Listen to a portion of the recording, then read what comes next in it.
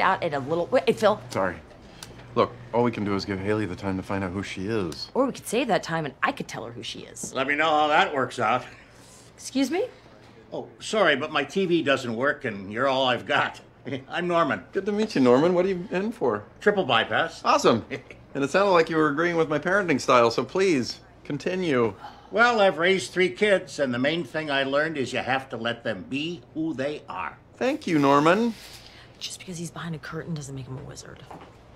Dad, I made you this necklace. It's good for healing. There's no scientific evidence to back that up, Dad. I married a doctor. I have 3 degrees. Girls, where's your little brother? He didn't get his arm stuck in a vending machine again, did he? Are you getting this? Yes, they sound just like our kids, and they all got together to visit their dad, who apparently did a pretty good job raising them. Please, he sounds like an old hippie. A wise, insightful old hippie. A Jeff Bridges hippie.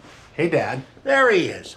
Look at that sharp suit. Oh, my God. Luke gets huge. You've seen this. I wore it to Angela's wedding. Oh, yeah. It's just like the one I had made for my little Jonathan. Okay, Mrs. Dunphy.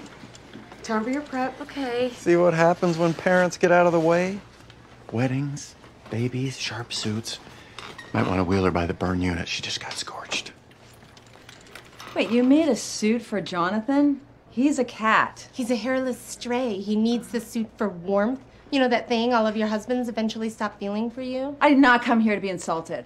I came here for Dad. Dad, I need $500. How can you need money? You have 4 divorce settlements. Yeah, sorry I'm not some sad, lonely exorcist. Archivist.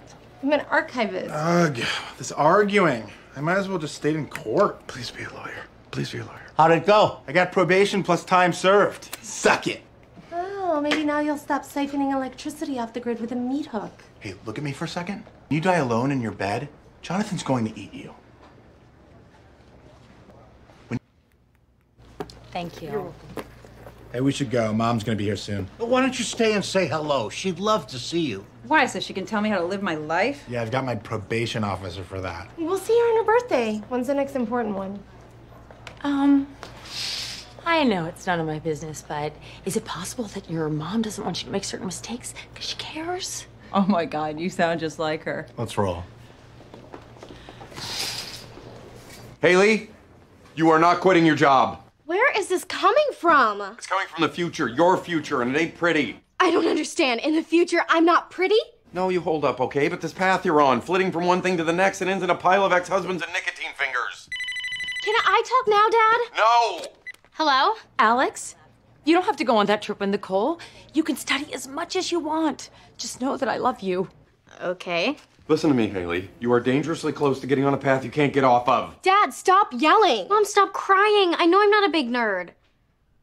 Here, Mom wants to talk to you. Dad wants to talk to you.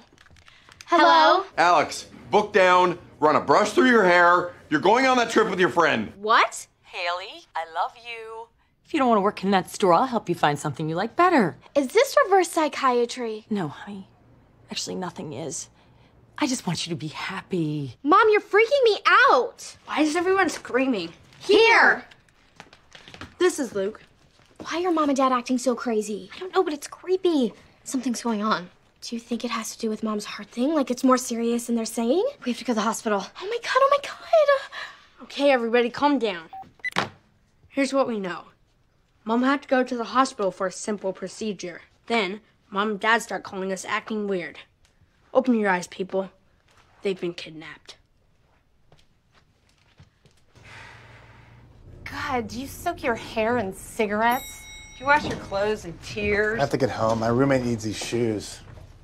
Weirdos. Luke, don't be so mean. I can't take it today. I may be your sort of mom now, and I'm practically a child myself. Okay, let's calm down. Mom could be fine. Oh, come on. They wouldn't be freaking out if they were fine. Right, because Mom and Dad never freak out over nothing. They don't. They're perfect. Remember the time when Dad was switching jobs and Mom threw away all of our junk food? That was completely different. No, actually it's not. They don't know how to deal with their stuff, so they obsess over us. Maybe that's all this is, right? I can't believe how relieved I am.